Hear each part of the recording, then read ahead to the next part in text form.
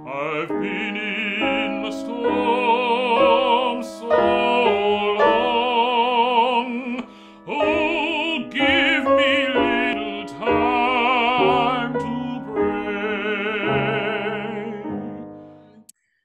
I'm Tanya Tompkins, Artistic Director of Valley of the Moon Music Festival, and I am so thrilled to present to you today two amazing musicians in the vocal world. Christine Brandis, who is our 2021 Blattner lecturer, in a discussion with fantastic baritone Dashon Burton, who's making his Valley of the Moon Music Festival debut with us in an incredible program of Burleigh and Dvořák, which I'm really looking forward to. I'm also really looking forward to hearing these two amazing people talk to each other. So without further ado, please take it away. Great. Hello, everyone. Thank you. Hello. Thank you all for being here. So, Dashon, so fun to have a chance to chat with you. So, I have so many questions, and I'm so interested in knowing about the program, how you put it together. Maybe some of the people logging into this aren't aware of the truly remarkable relationship between Dvořák and Burleigh.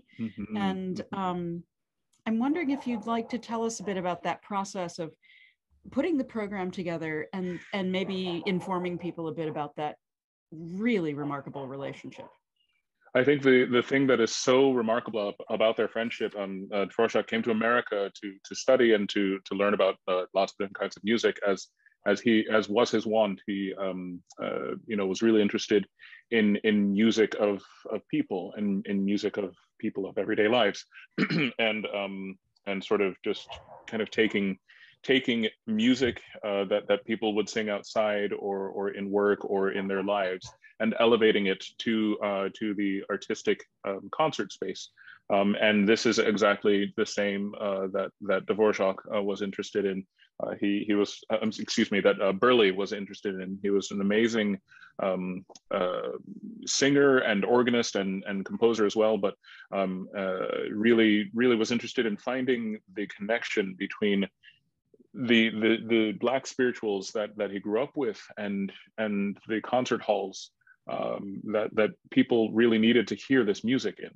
So it was a really a great moment in music history when they both met, found that they really had so much in common and really became good friends. And so Dvořák learned a lot, quite literally, from his study and listening to Black spirituals in this way, and incorporated spirituals and lots of different folk songs of America into his late works, most famously the New World Symphony and things like this. So I think it's one of our sort of treasured corners of music history, and especially vocal music history, that these two people met. So to do their music on the same program is always a natural extension of that moment. You know, I was interested to discover that it is really hard to find a recording of Burleigh's music that is not based in spirituals or in plantation songs. Like his straight, I am doing Western art music compositions. Very few people have sung them. And I'm wondering if you have an opinion on sort of why that is. The music that he wrote all across the board is really so imbued with just who he was as a singer, especially, but definitely just the mind that he had to synthesize so many types of music and so many types of his own experiences. So I think especially the vocal music that he wrote all across the board, within and outside of the Black American tradition, it's really, it speaks. I think it's universal music, and I think just in the same way, that we are trying to reconvene kind of as a culture in terms of music and in terms of musical performances, to really give music by composers who aren't the same, kind of recorded people over and over again.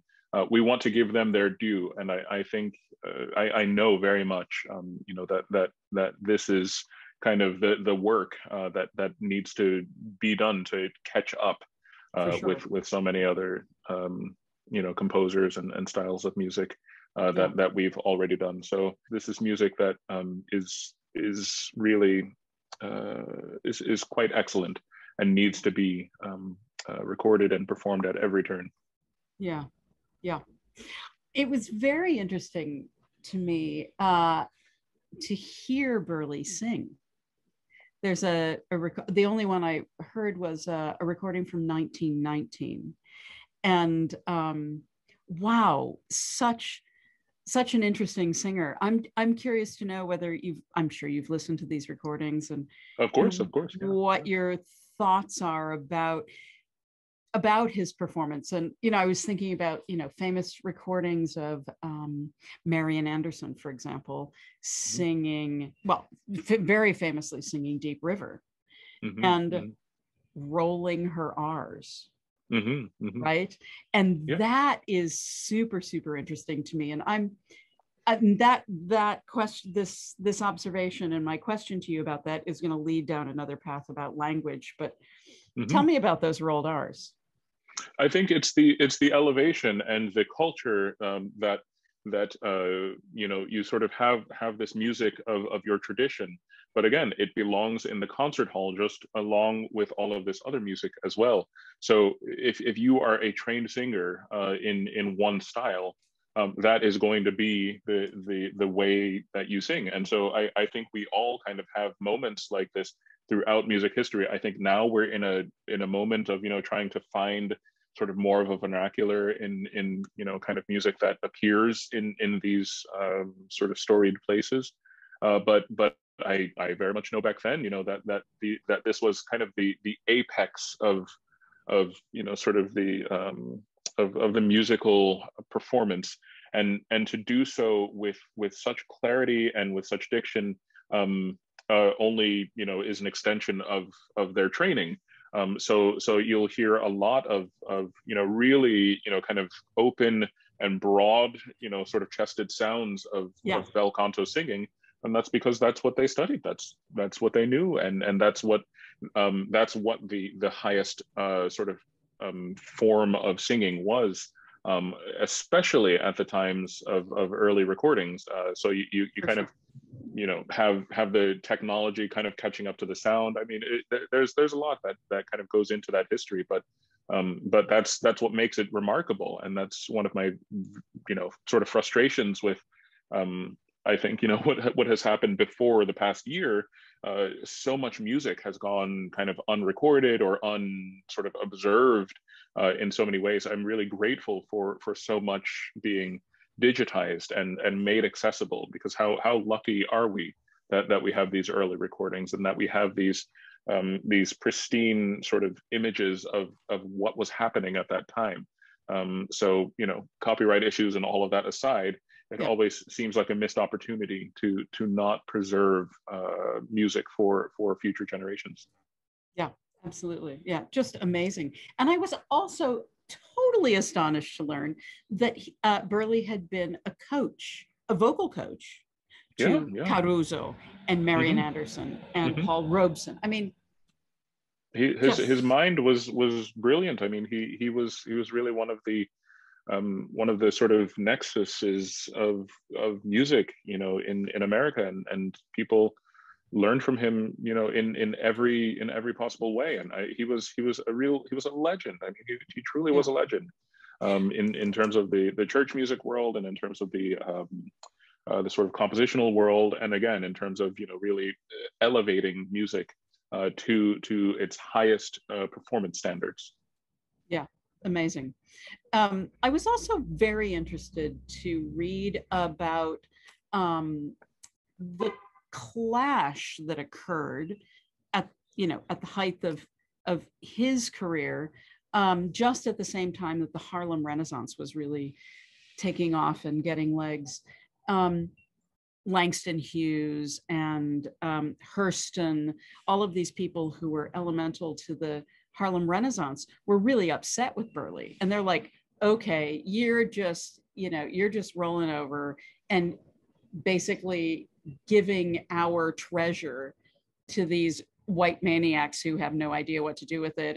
And you're putting it into a context where it doesn't belong. You're sort of giving it away to people who shouldn't be having it in that form or in that mode.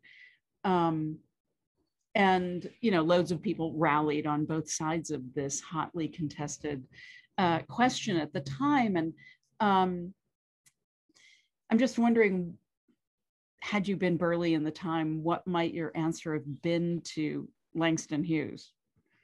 I don't know that, there is any answer that could make sense to us today, because we're fighting different fights today.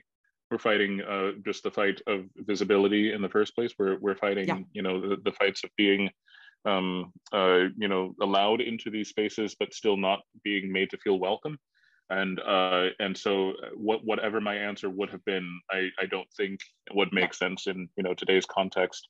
I think that, anytime you have many brilliant minds in one room, in one society, in one, culture, there's always going to be, a kind of a sort of a meeting of the minds that pushes the entire genre forward. If everyone was just, kind of getting along and saying, okay, well, this is that and this is that. Yeah.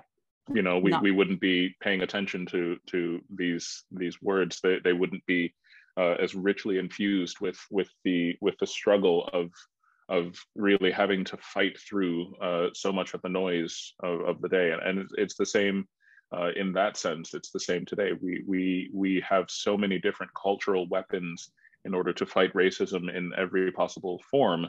But of course, there are going to be lots of people who truly believe that, this is the only way that we do it. Or there are going to be, people who believe, no, this is the only way that we do it. But without us all fighting for what is truly the goal, we're just sort of deluding ourselves otherwise. Right. Looking for that open, equal space, equal access, equal time. Yeah. Absolutely. Yeah. And are you hopeful? Oh yeah, I mean, the amount of work that is being done in order to push the society of music forward, the amount that our young heroes, students, young musicians, emerging professionals are doing to just eradicate everything that we know, and just push us out and say, no, we really need to look forward. We really need to come to a place that is true, that is the kernel of why we're all doing this, as human beings. I'm only hopeful when I get to when I sort of take in the work of the next generation. That is our only hope. Amazing, totally amazing and wonderful. Thank you so much, Christine. Yeah. Oh, you are just so fabulously brilliant. It makes me cry. So let me just formally right now, before I turn off the record button, thank you guys, both of you, so much for this fascinating discussion and sharing your deep thoughts with everyone. And we really appreciate having you both here. And thank you. I cannot wait to hear this concert. The little bit I already heard of it has gotten me so excited to hear it, and it sounded so beautiful. So I can't wait. Thank you so much. Thanks. Yay. I've been in the storm so